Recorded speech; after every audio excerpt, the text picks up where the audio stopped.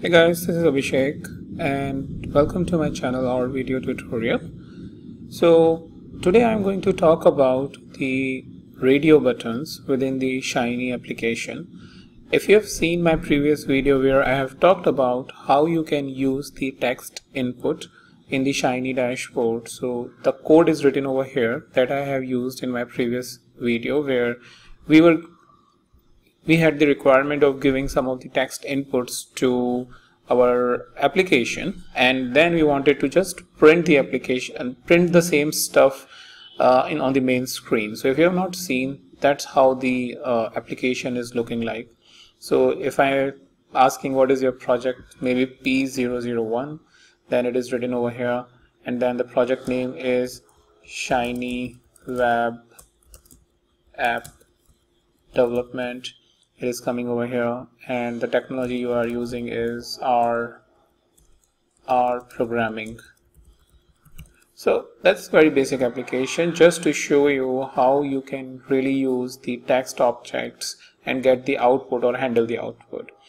Alright, in this video we will going to talk about what you can do to get the radio buttons. So radio buttons is again a very similar to the text input, so that is radio buttons. It's the same name, which is very intuitive, and then you need to specify ID like you have done for other objects. So maybe here in this case let's specify the location, and then let's specify the text for this, which is what is your location, and then let's write it within the choices. Now we want to give choices to the user based on which the user can select it.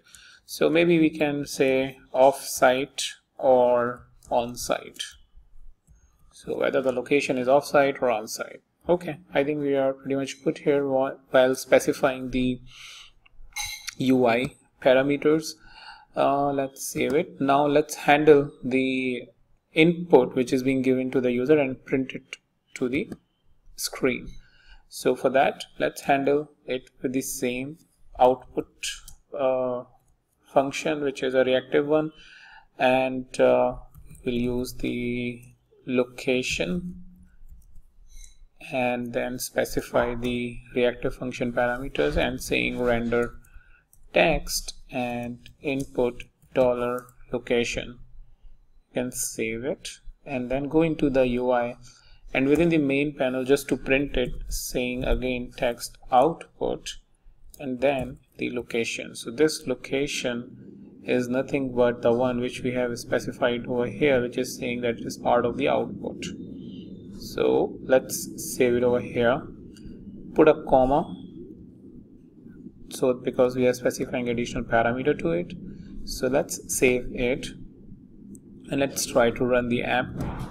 If we run the app, we get the two different options, either we are on-site or off-site. So that is getting selected or changed based on your selection. On-site is now, and if I enter project code, same stuff will work properly.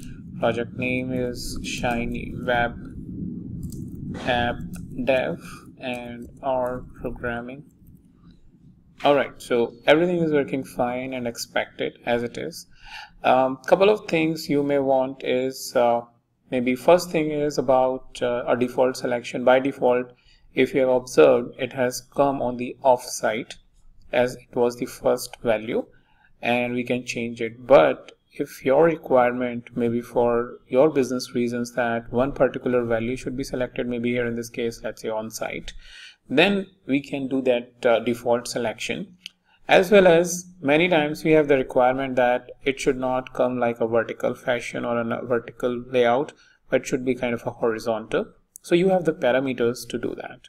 So if we go back and put a question mark, so let me first stop this and put a question mark and saying radio buttons, it will show you the different parameters. So input ID is what we have specified here, label we have specified this as a label, choices we have specified choices over here, and then the selected option. So selected basically says that which value you want to select first or second. Alright, so let's go ahead and specify the additional parameters, and we will first use the selected as it is mentioned over here, the initially selected value if not specified the default to the first value. So selected, and let's specify the value which we want it to be selected by default. So selected is on site is what we want. So we'll hit save and then we'll click on the run app. Okay, let's see this. Alright, now you can see the on-site is by default selected because that is what we provided as part of the input, default input.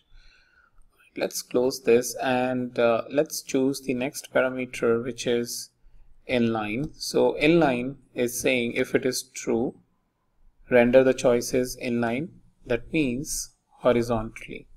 So let's try to make it inline is equals to true.